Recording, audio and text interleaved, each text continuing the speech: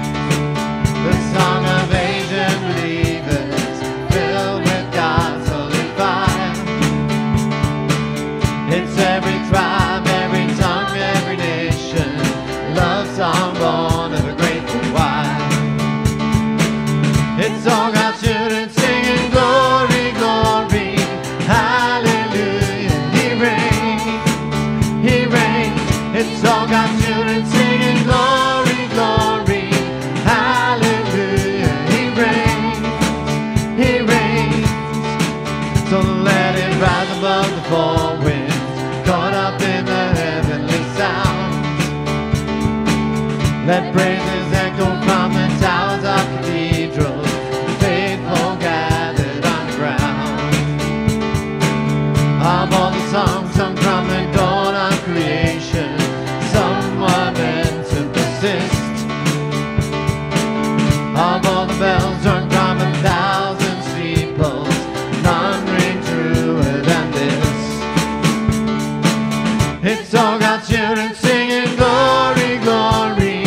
Hallelujah, He reigns, He reigns. It's all God's children singing glory, glory.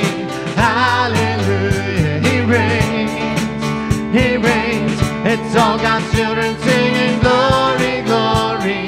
Hallelujah, He reigns, He reigns. It's all God's children singing glory, glory. Hallelujah, He reigns, He reigns. And all the powers of darkness tremble at what they just heard. 'Cause all the powers of darkness can't drown out a single word. 'Cause all the powers of darkness tremble at what they just heard. 'Cause all the powers of darkness can't drown out a single word. It's all God's children singing glory, glory. Hallelujah. children singing glory, glory, hallelujah. He reigns. It's all God's children singing glory, glory, hallelujah. He reigns. It's all God's children singing glory, glory, hallelujah. He reigns.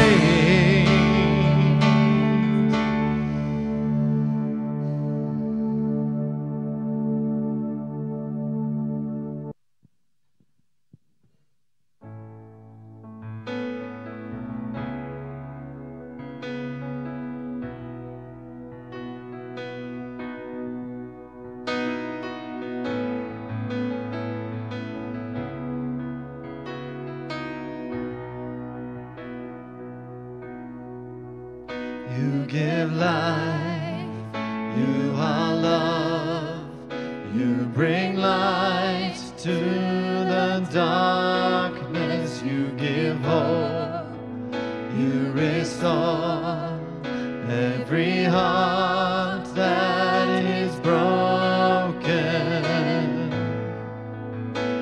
And great are you, it's your breath in our lungs, so we pour out our praise, we pour out our praise. It's your breath in our lungs, so we pour out our praise to you only.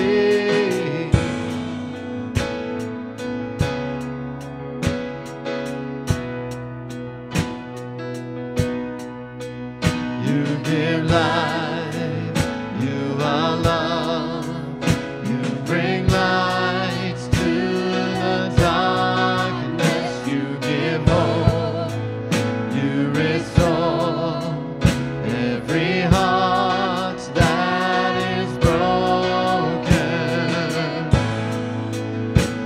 And great are you, Lord. It's your breath in our lungs, so we pour out our praise, we pour out our praise. It's your breath in our lungs, so we pour out our praise to you only. It's your breath in our lungs, so we pour out our praise, we pour out our praise. It's your breath in our lungs, so we pour out our praise to you only.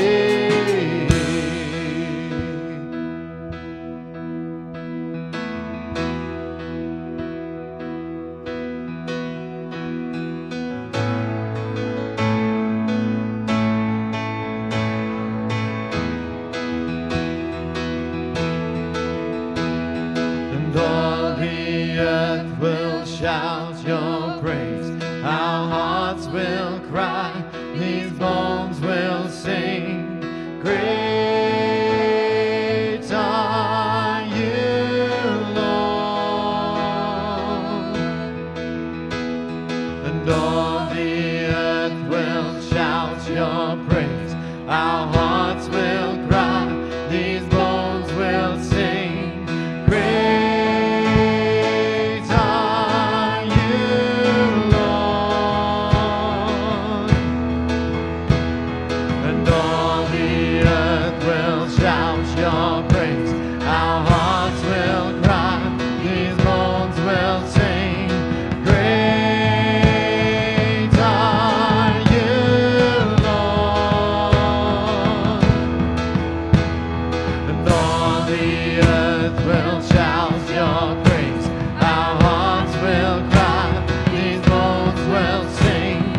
Great are you, Lord. It's your breath in our lungs, so we pour out our praise, we pour out our praise. It's your breath in our lungs, so we pour out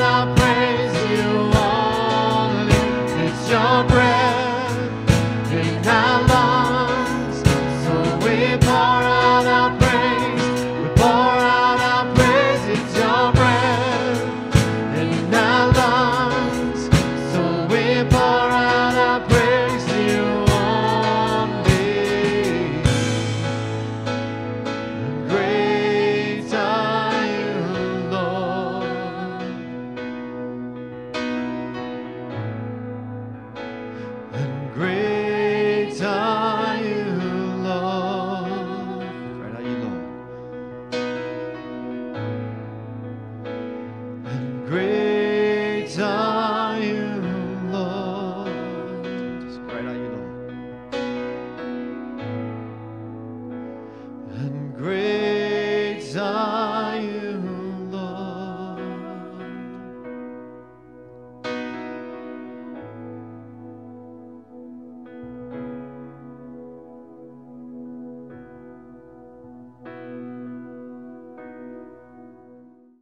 Well, good morning, church. Today we are beginning a new two-part series called God, Money and Me.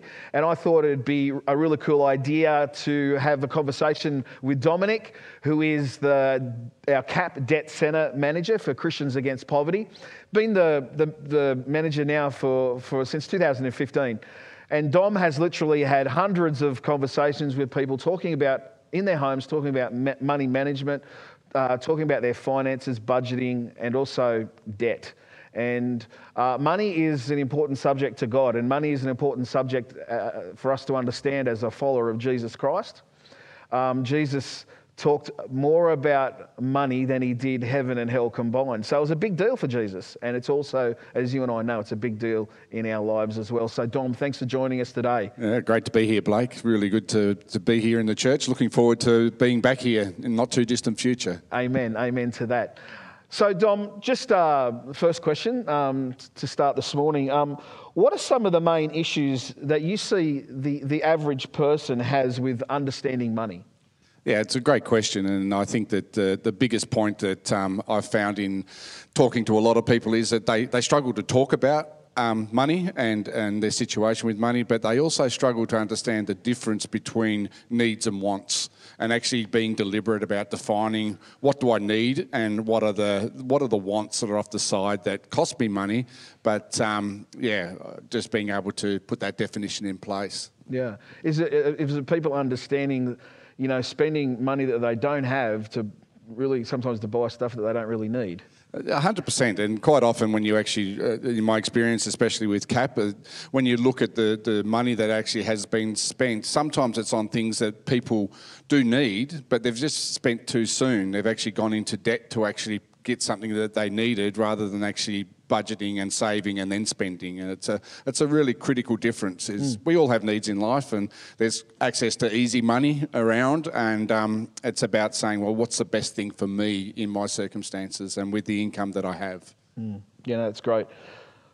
What are, in your experience working with Christians Against Poverty, trying to release people from the, I guess I'll use the word bondage of debt, what are some of the big no-nos when it comes to debt? Big no-nos. There's quite a few that you could actually go into, but I think the big no-nos with debt is the easier the money is to get, generally the higher interest rate and the more burdensome it comes if you can't pay it back. If you can't afford it, if you haven't gone through your budget and actually worked out, I can afford to do this, then you actually can really get into the bondage of debt very quickly. And generally, unsecured debt is one of the ones that actually will send you down to a place of being bound by that debt or being tied up in debt very quickly. Yeah, so most people, we're talking about bad debt. I mean, most people have to get a mortgage to get an asset, to get a home. But you're more talking about credit cards, store cards, is that? Yeah, credit cards, store cards, they're very practical ways. As I say to a lot of people, I've had a credit card for over 20 years. I became very frustrated once when I actually paid interest on that credit card. I've paid $50 interest in the time that I've had a credit card. We use it on a regular basis, but I use it in a way where we pay it off before interest is charged. And I know that's not everybody's circumstance, and sometimes you get to the place where you need to have it and there's interest paid, but you really need to look at the structure of how am I going to pay this off so it doesn't become a burden. Yeah, absolutely. That's great advice. I always believe that people can make a healthy, regardless of what choices people make in whatever areas in life it is, whether it's money or relationships, that I believe that people can make a good choice today that's going to help them and bless them tomorrow. In terms of what kind of good choices and habits can people start doing today? Maybe they've had a track record that hasn't been that great. How can they make it? What's the good choices and habits they can start doing today? I think there's probably 3 points that I'd like to make here, and I'll mention John Kohler at this point. He actually said something to me very early in the CAP journey around that $1 saved is worth more than $1 earned. And a lot of people don't realise that. You save $1, it's $1. If you earn $1, you've got to pay tax on it. So every time, just looking at areas where you can actually save in your spending is number one. Number two would be understanding that we all have life, and we have life milestones that you actually go through. So I'm going through one at the moment. I've got a wedding that we're having in a 10 days time, which is fantastic, but weddings cost money. So planning for those things in the future, planning for 18th birthdays, 21st birthdays, 50th birthdays, and actually understanding that side of things is really well. But the key to all that is actually budget. So you actually sit down and talk about money, you actually budget, you save, and then you spend. So actually getting things in that order is really important. The budgeting is about looking at what are the things we would like to do, what are our day-to-day needs, but what are the things we'd like to do, and then planning for those into the future. So I tend to do a 5-year and a 10-year look ahead, what's going on. We're getting through some of our major expenses on those plans as a family, but looking ahead enough so that you can actually plan it. Because if you go to the other extreme and you actually do it haphazardly, you actually end up being in a place where you spend, then you stress, and you end up being in debt. And I think that's being a good steward. It's all a part about planning how we actually use the resources we've been given. Yeah, for sure. I believe the enemy, we have an enemy, wants to bind people up in debt. 100%. They can't get out. They can't get the freedom. They're just wound up. It just consumes their lives. Yeah. Quite often, a lot of people will actually put debt, especially in society, down to different addictions, and the easy ones are, your alcohol and drugs and things like that. But we all have the tendency for a spending addiction. There are things that we like to spend money on, and they're more filling those wants, and those wants are where the enemy attacks. Yeah. He actually says to you, "Oh, you can spend money on this. So just go online and find something else to fill that addiction." So you've got to be really careful about what those wants are and actually managing them. Yeah, no, that's great. So, Dom, the 2-week series is called God, Money and Me. When you hear those 3 words, God, money and me, what comes to mind? It's quite an interesting thing to think about it. I mean, I grew up in a non-Christian family, but from the day that I gave my life to Christ, the challenge on my heart was to tithe, was actually to give back to God. And I became very aware very quickly that everything that I have is God's anyway. So He allows me to actually have that resource of money. And giving something back to Him is really important. We need to be good stewards of what we have. I'd say to a lot of people, if you don't have a budget, you're either have too much money or you're in debt. So sitting down and actually planning what I'm doing with my money is a very godly thing.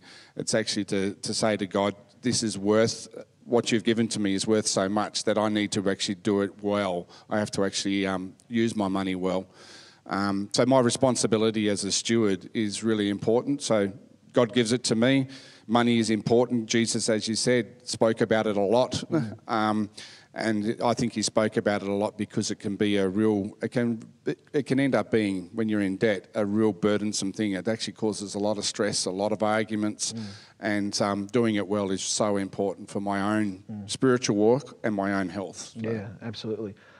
I was thinking that, at school, when I went to school, they never taught this in the classroom.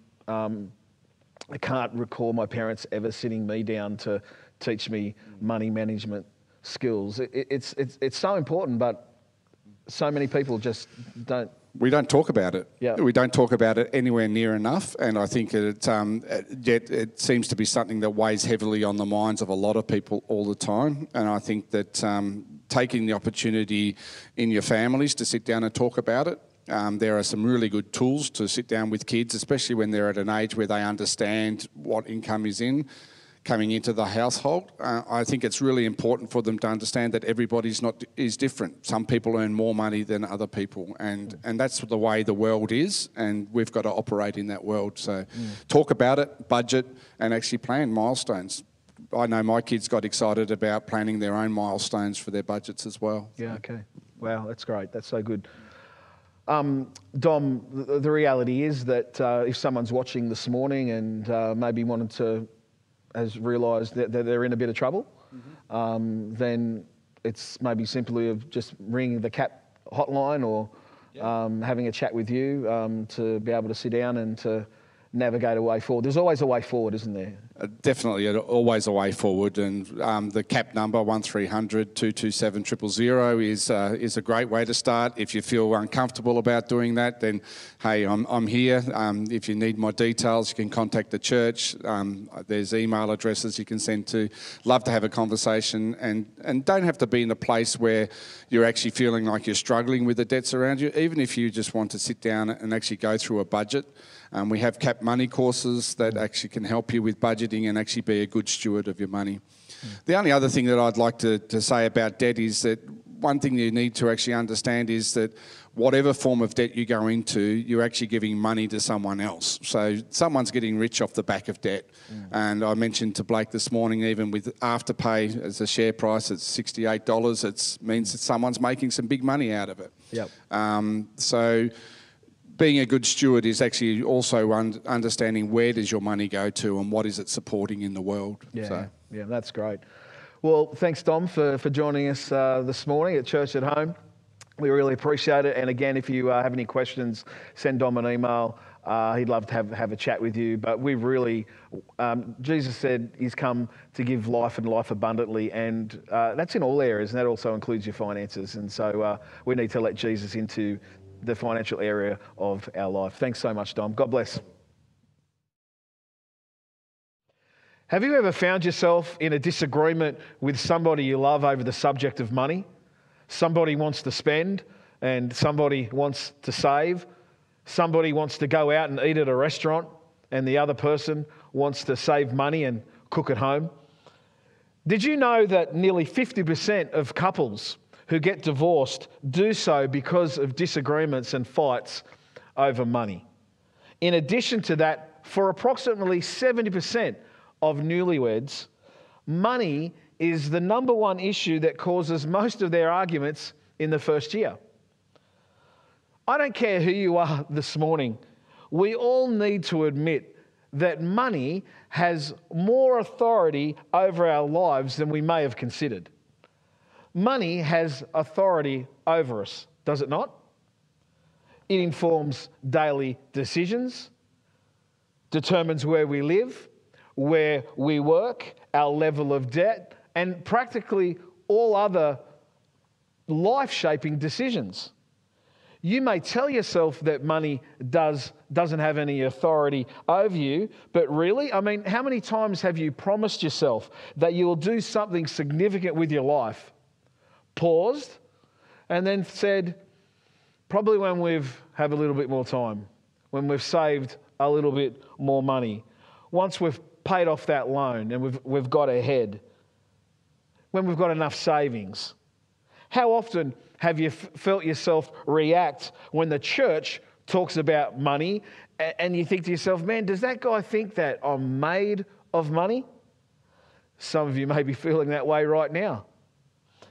You see, money has more authority over you than you realise.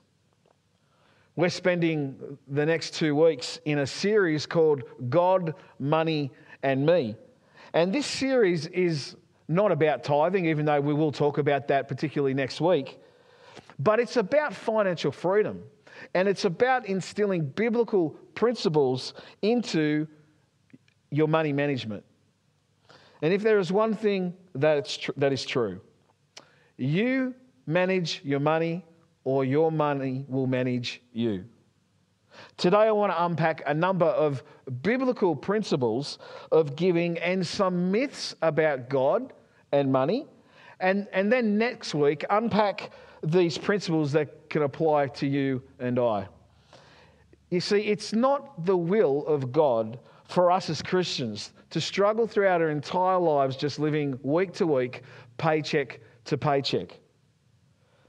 Allow me to begin this morning and begin this series with a quote from the 18th century by theologian John Wesley.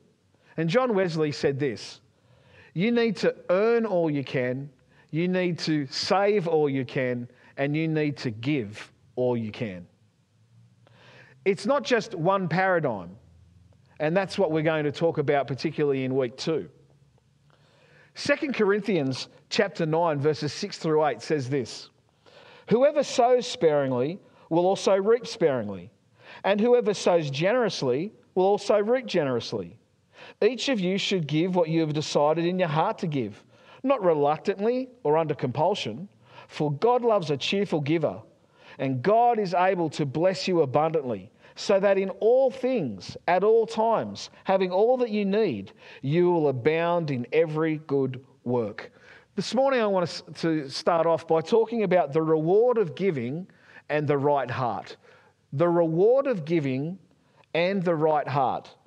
The Apostle Paul is speaking to the church at Corinth, and the context is that Paul is exhorting the church in taking up a free will love offering to support the church in Jerusalem who found themselves in difficult and hard times.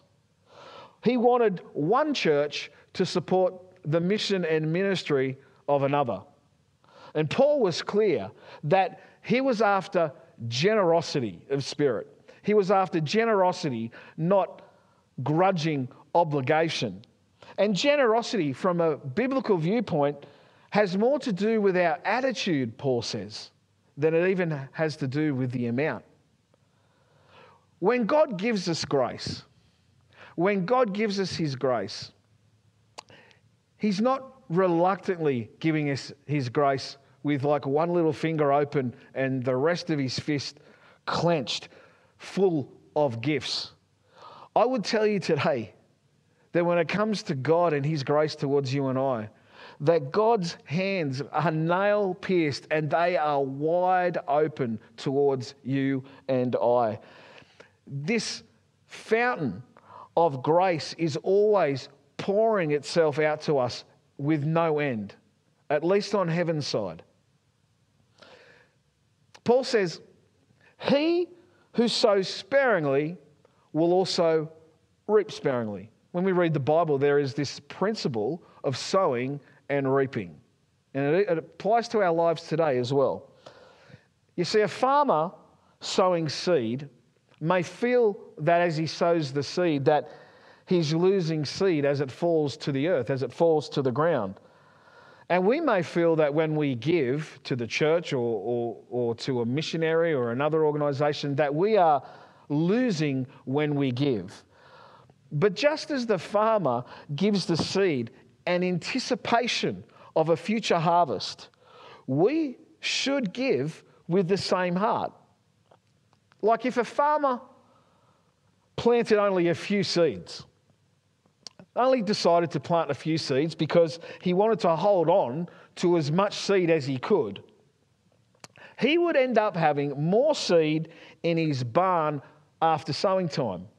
But at the harvest, the one who planted more seed is in fact and indeed going to have more grain in his barn. We also reap bountifully, Paul says. Well, what do we reap when we give? We reap blessings that are both material and spiritual. Materially, we can trust that God will provide for our needs and for the person who has a giving heart.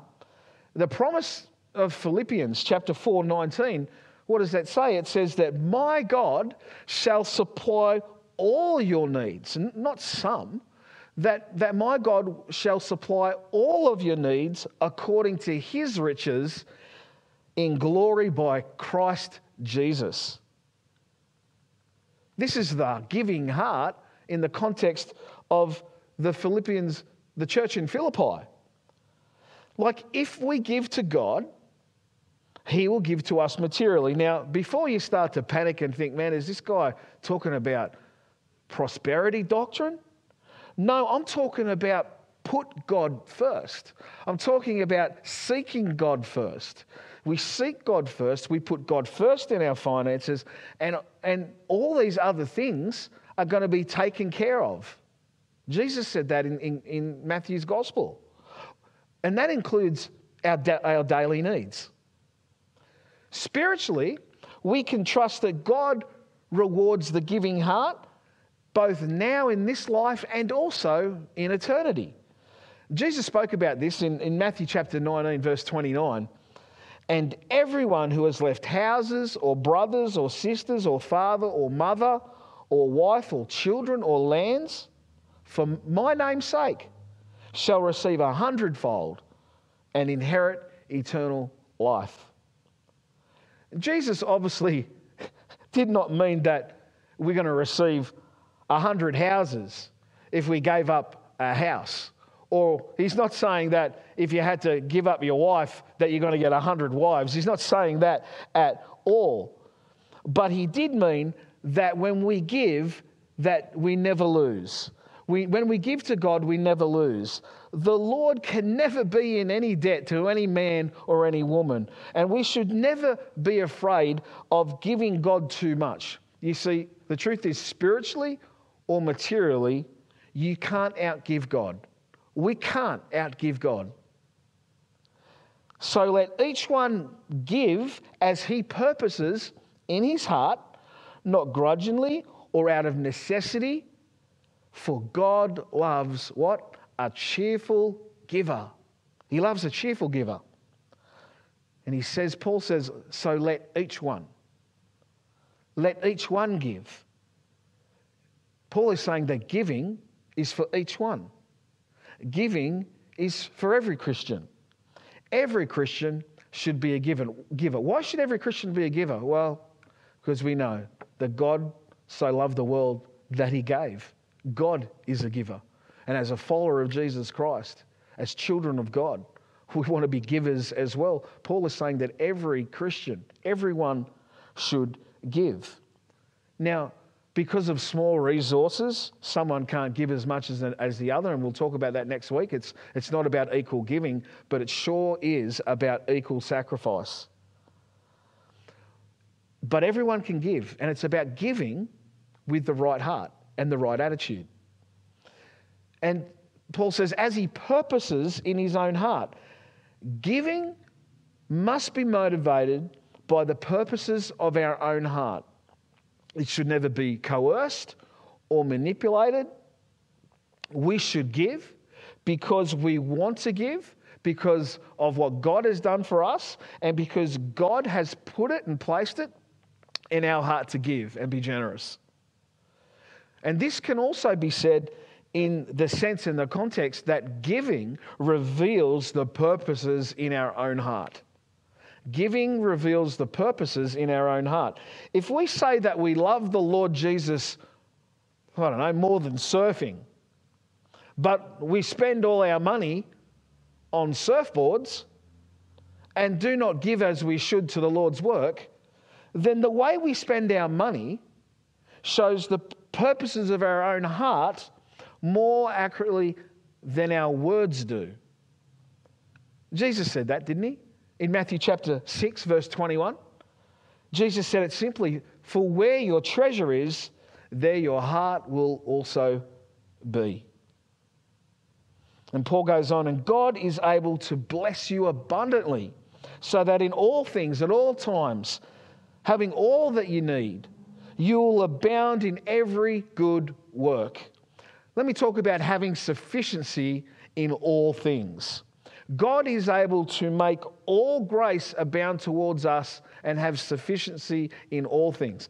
Have sufficiency in some things?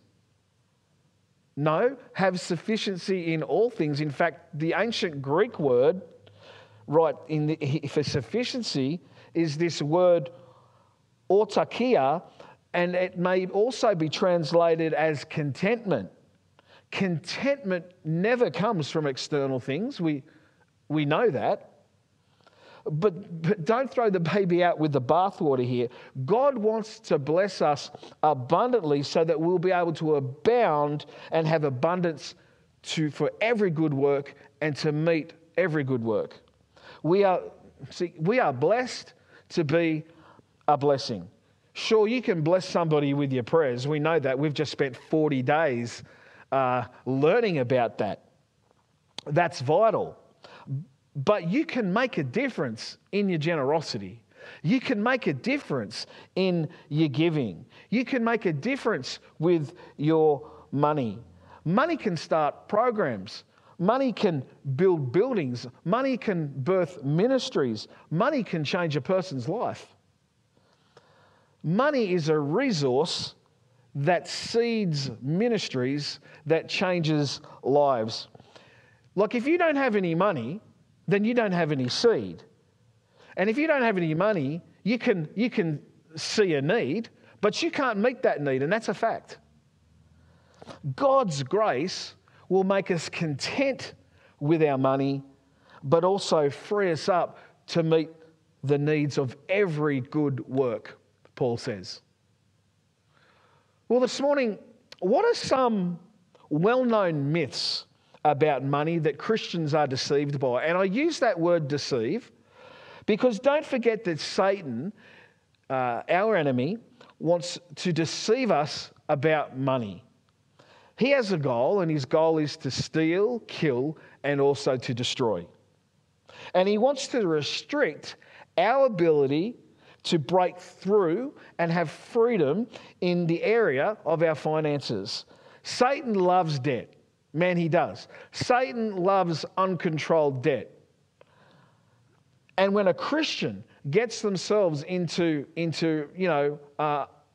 unrestrained debt, then he knows that they can't release or support the purposes of God through their finances. So this morning, I want to overturn some common myths that the devil has been peddling to Christians for years. I want to give you 6 myths. And here's myth number 1. Myth number 1. Money is not something we should focus on. Money is not something we should focus on. If money is what decides where you can live and what you can do and what your future looks like, if money controls where you work, if money brings an answer to need, to those in need, why wouldn't we talk about it? Why wouldn't we focus upon it?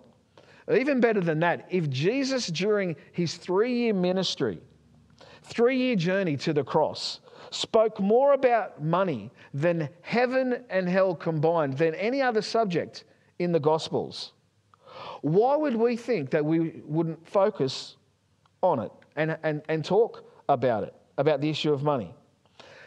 Do you know that 11 of the 39 parables that Jesus spoke and that are recorded in the Gospels talk about the issue of money? Scripture talks more about money than it does faith. Now, money is not more important than faith, but Scripture is talking more about money than faith. There are 215 verses pertaining to faith. There are 218 verses to salvation. And there's 2,058 dealing with stewardship and accountability for money. The world's debt is in excess of $58 trillion. Let me just help you understand. That's 58 with 12 zeros on the end. Do you still think that we shouldn't talk about money? Proverbs chapter 22 verse 7 says this: the rich rules over the poor, and the borrower is servant to the lender. Now, if you don't think that's true, why don't you, next time you miss your loan repayment or don't pay your rent and see what happens? What does King Solomon mean in that verse? He's saying that if you are in a place where you're in debt that is unsustainable, you are no longer in a place of freedom. That was myth number 1. What about myth number 2? Well, myth number 2 is this: God's blessings are not material. God's blessings are not material. Well, this is a big myth. When God created man and then blessed them, God said this in Genesis chapter 1, verses 27 through 28, be fruitful and multiply. Be fruitful and multiply. Fill the earth and subdue it. have dominion over the fish of the sea, over the birds of the air, and over every living thing that moves on the earth. Friends, we have been created to multiply, to be fruitful and multiply. In fact, in Matthew chapter 25, Matthew records the parable of the talents. You know the parable. 3 servants are highlighted as receiving talents from their master. Talents were basically a lot of money, a lot of resource.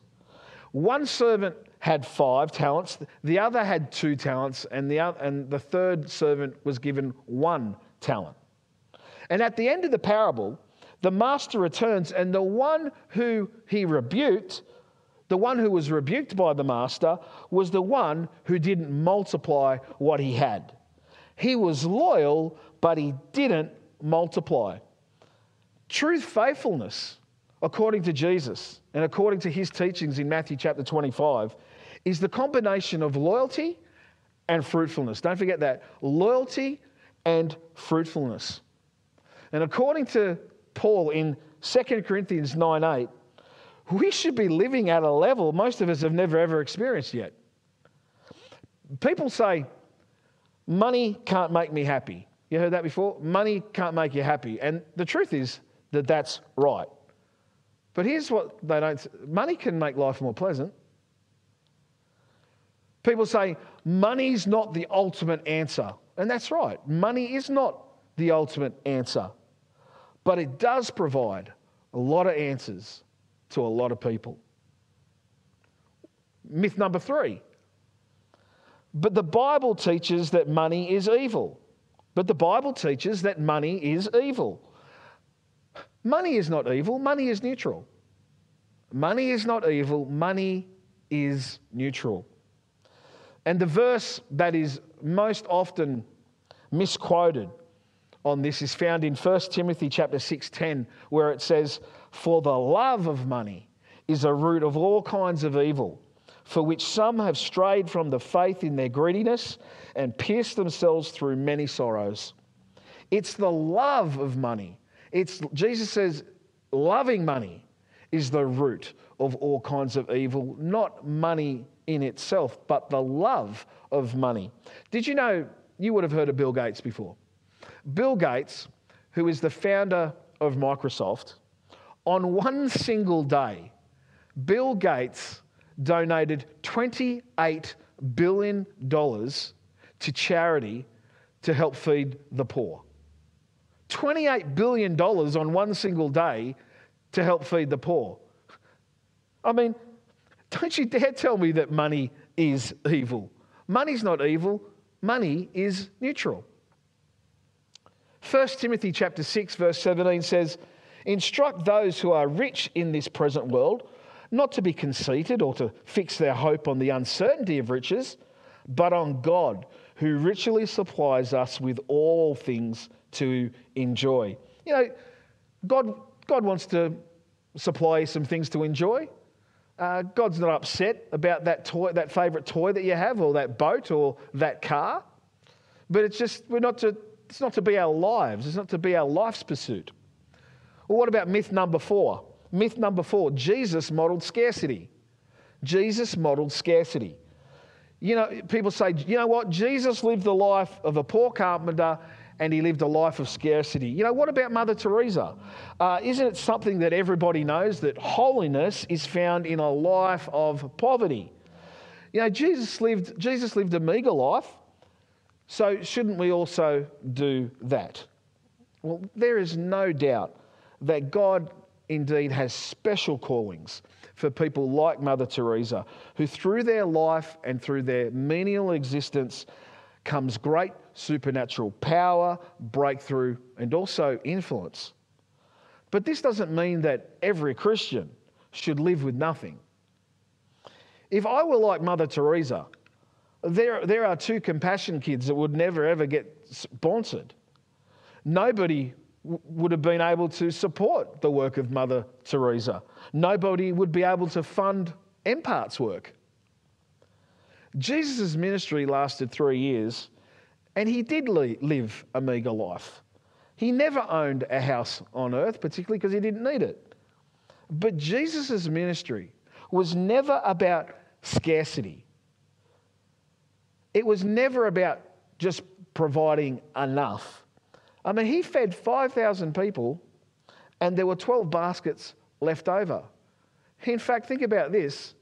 In heaven, pavement is gold. God says it's fine as a Christian for you to have stuff. Just don't let that stuff own you. That was the message to the rich young ruler. Mark chapter 10, verses 29 to 30 says, "Truly I tell you," Jesus replied, "no one who has left home or brothers or sisters or mother or father or children or fields for me and the gospel will fail to receive 100 times as much in this present age. Homes, brothers, sisters, mothers, children and fields, along with persecutions, and in the age to come, eternal life." Jesus did not preach a gospel of prosperity or a gospel of scarcity. He modeled a life of going without so that you and I could step up into the promise of abundance, providing an answer to the world in which we live. Myth number 5. Myth 5, God's kingdom doesn't need money. God's kingdom doesn't need money. Money should not rule us, but it can release the kingdom by the correct use of it. In the Lord's Prayer, we pray for God's kingdom to come. And where do we pray for God's kingdom to come? We pray for God's kingdom to come where? On earth. How does that happen? Oh, I'm serious. Like, how does that happen? You just pray for it? Well, yeah, you pray for it, but how does that happen? How does that come? Here's a question. How does that come without supply? We are in partnership with God to see his kingdom become a reality here on earth. Why? Because God works through human beings. You read the Bible, throughout all of salvation history, throughout all of human history, God has always achieved his purposes through people. In a few weeks' time, hopefully, we'll be back here in this building. The church will come back to a building. How did this building get built? Well, somebody back in 1954, a group of people back in 1954 thought it'd be a pretty good idea to purchase these 5 blocks of land and then build on it in 1954 and then upgrade again in the year 2000. Who paid for that? Who paid for the camera that I'm speaking through to you right now? The camera that enables us to, for the last 3 months, to bring you church at homes. Who paid for that? Who is financing the Daring Faith upgrades, building upgrades? Do you know what? The Archangel Gabriel never dropped it off to my office last week. At least I'm pretty sure that didn't happen. How did it happen? That happened through faithful saints like you. Faithful saints who place God first in their finances, week in and week out. That's who's done these things. And the enemy is trying to continually keep God's work weak through a lack of supply, through money, and also twisting Christians' mindsets about money. Please don't tell me that we should not focus on money, because no matter where you are at with God in terms of your finances, God's purposes always needs more. I love this next verse. Ecclesiastes chapter 10 verse 18 says, "Because of laziness the building decays, and through idleness of hands the house leaks." Myth 6. Myth 6. It would be different if I had more. It would be different if I had more. Do you really believe that? It would be different if I had more? I'll do this when I'll do this when I can. Here's the truth about every single person who's watching this today. Everybody has seed that can produce a harvest for tomorrow. I'm going to say that again. Every one of us has seed that can produce a harvest for tomorrow. Today's responses will determine tomorrow's outcomes. Today's responses will determine tomorrow's outcomes. People say, you know, I'll start being generous and giving when I get a better job. You know, like you know what, Pastor, like if circumstances were different, you know, if the kids didn't need braces, you know, if my husband worked more hours. No. You say to me, you know, Pastor, you know, I just can't afford to give. No. You can't afford not to. You really can't. Luke chapter 16, verse 10 says this, whoever can be trusted with very little can also be trusted with much. And whoever is dishonest with very little will also be dishonest with much. I want to close with this story this morning. An old and damaged $1 coin discovered that it was about to be retired from circulation. And as it slowly moved along the conveyor belt, it became acquainted and it struck up a conversation with a $100 note who was also meeting the same fate. Well, the $100 note began reminiscing about his life and travels all over the world and all over the country. Yeah, he said, you know, life has been good.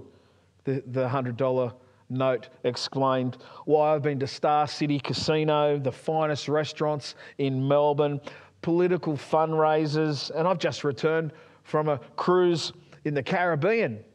Gee, the $1 coin said, you sure have been fortunate enough to visit all those amazing, wonderful places. So where have you been in your lifetime? Said the 100. Well, the $1 coin says, well, I've been to the Methodist Church, the Baptist Church, the Presbyterian Church, the Lutheran Church, the Catholic Church, the Orthodox Church, the AAG Church, the Brethren Church, the Quaker Church, the Pentecostal Church, Charismatic Church, and the Church of Christ. Excuse me, says the $100 note, but what's a church? A little cheeky? Maybe. A kernel of truth for some Christians? Absolutely. This is the word of the Lord to you today.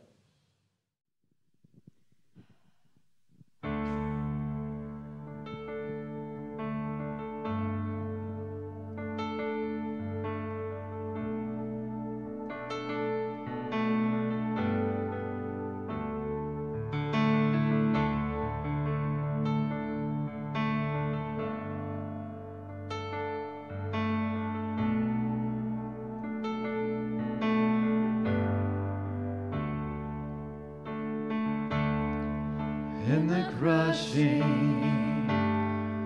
in the pressing, you are making new wine. In the soil now surrender, you are breaking new ground. So I yield to you and to your careful hand. When I trust you, I don't need to understand. So make me a vessel, make me an offering, make me whatever you want me to be. God, I came here with nothing, but all you have given me. Jesus, bring new wine out of me.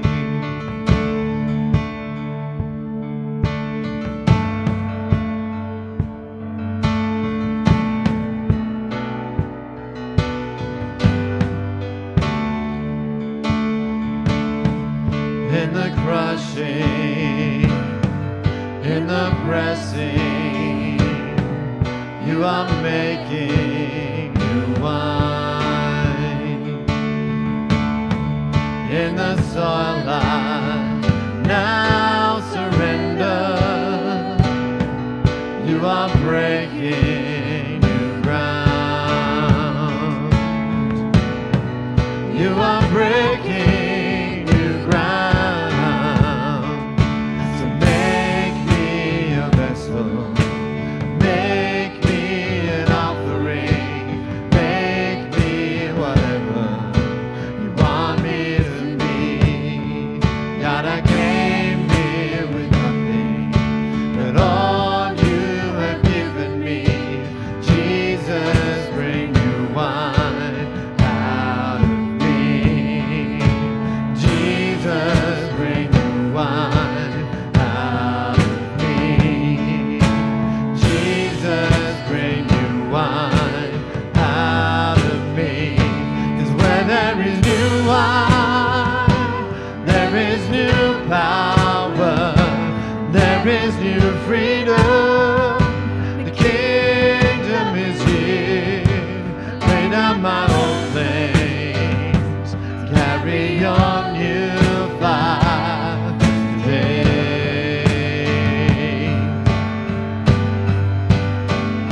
'Cause where there is new wine, there is new power, there is new freedom. The kingdom is here. Lay down my old things, carry on new fire today.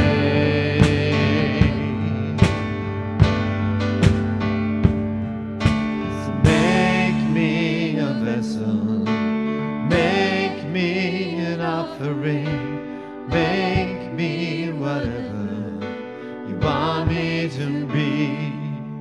God, I came here with nothing, but all you have given me.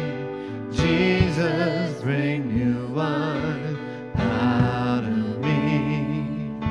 So make me a vessel, make me an offering, make me whatever you want me to be. God, I came here with nothing, but all you have given me. Jesus, bring new wine out of me. Jesus, bring new wine out of me. Jesus, bring new wine out of me.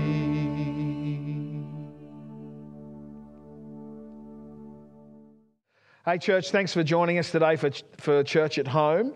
And I do pray that some of the principles I've spoken about today, that you would go away and seek the Lord, read the scriptures, and allow the Holy Spirit to speak to you about the issue of money in your Christian discipleship.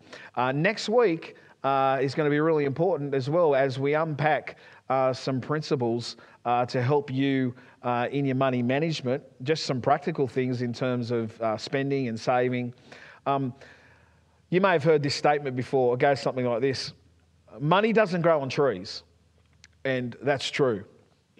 But money does grow on generational trees, and we're going to talk about that issue next week. So I'll really look forward to that.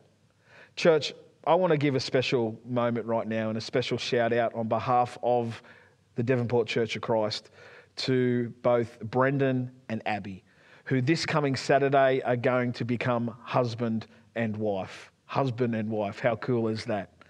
And they were at the peak of COVID-19, they were going to get married in April, but at the peak of COVID-19, they had to postpone that. And that's been a long and difficult journey for them. But I want to ask you to be praying for them this coming week, and praying for Saturday, this coming Saturday, that it'll just be an amazing day filled with much love, grace and blessings. So congratulations, Brendan and Abby, and on behalf of Devonport Church of Christ and your friends and family here, we're going to extend all our love and blessings to you for your special day. Thank you, church. We'll see you next week. God bless.